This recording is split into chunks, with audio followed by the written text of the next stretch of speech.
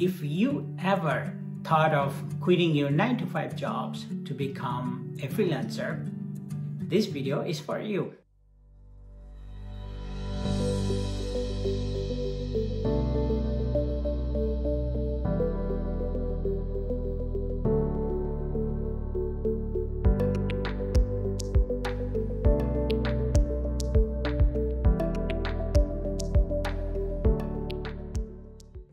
In my work with people who failed to become freelancer, I usually see two scenarios.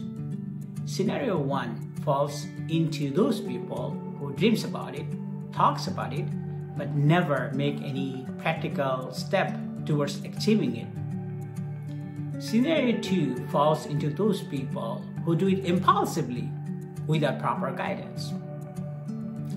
This video will show you how to avoid both mistakes. Make a solid plan, execute it, become a successful freelancer, and enjoy this wonderful lifestyle.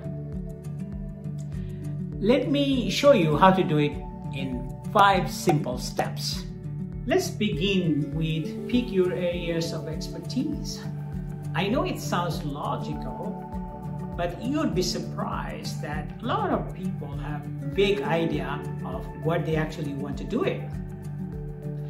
They all have a pretty good idea about the perks of freelancing lifestyle, but a lot of them don't even know how actually they want to do it.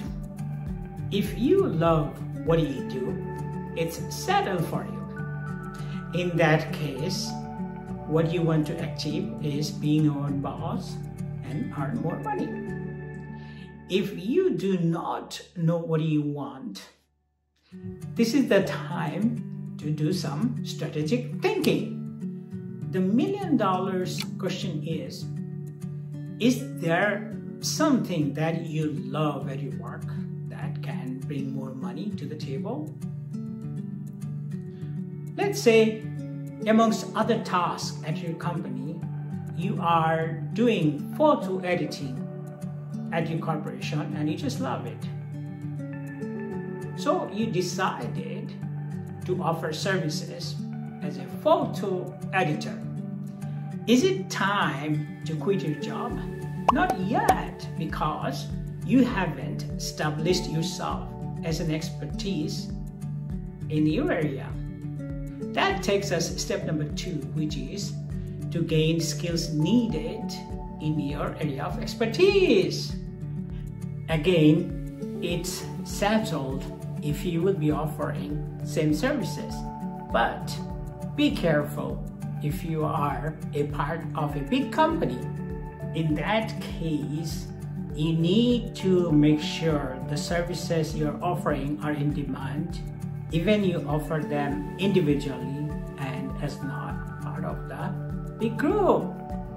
You can easily check it out on posts such as Pay Per Hour, Fiverr, or Upwork. For example, programmers can easily transition their job from working for a company to working as a freelancer. Starting from scratch, you need to establish yourself as an expertise in your area of specialties. Enrolling a new course or crash course to learn a new trade to gain a certificate. For all of you with busy schedule, consider to dedicate at least 1 or 2 hours per day to learn a new trade. Aim for continuity, not volume. Persistence will take you far. So, is it time to declare independence and dedicate to freelancing? Not yet, because you do not have steady stream of income. That's why you need to start small. This is where the fun begins. You can bring your services online to Fiverr, People Pay Per Hour, or Upwork.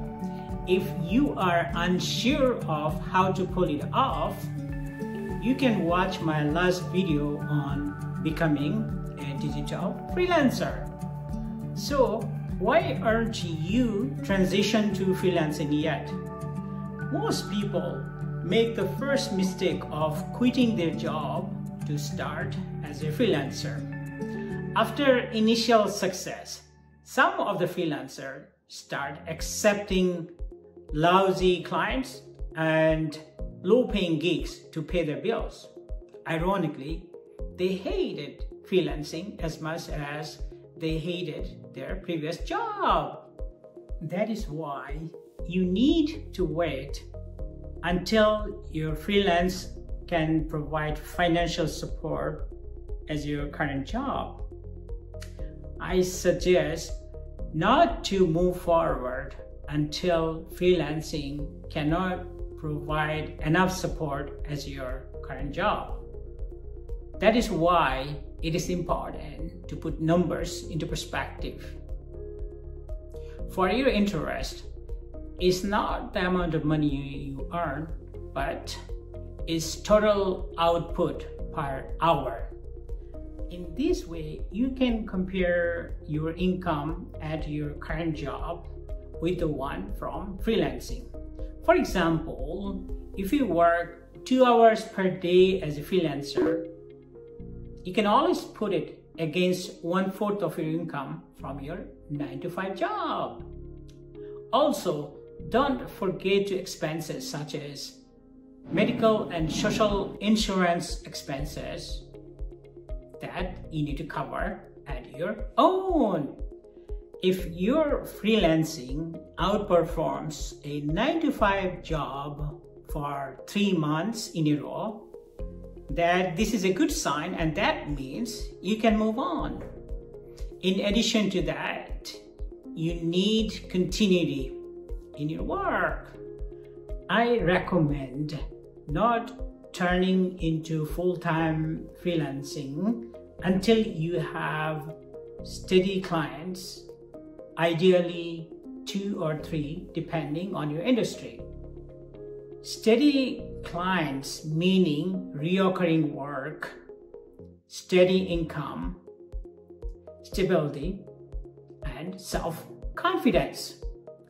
In addition, if one of your clients decides to discontinue services, you can always rebalance your portfolio by putting additional work for other clients or search for a new one. So you are ready to transition to full-time freelancing, right?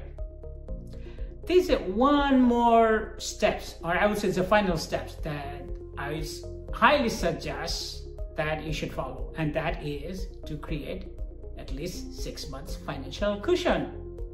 So let's recap 5 simple steps to become a successful freelancer. First, you must decide what services you're planning to offer. That's something you must be interested in, and also that something must be high in demand. Second, if it starts from scratch, gain knowledge by taking a course and establish yourself as an expert. Third, start freelancing to gain momentum and start building a stream of income that at least as profitable as your current job. Fourth, maintain steady clients. This will bring you stability and increase self-confidence. Fifth, create 6 months emergency fund to transition to dry season periods and allow you to dedicate yourself to find high-ticket clients. I hope this video was helpful. Please see it, believe it, apply it, and I'm sure in a matter of time you'll become a successful freelancer. If you are having trouble to find a job, or if you're having a difficulty to become a freelancer, please check out my channel, as there are plenty of videos, tools, techniques, and tips to find a new job or to how to become a freelancer. Once again, I wish you all the best and thank you for watching. Bye for now.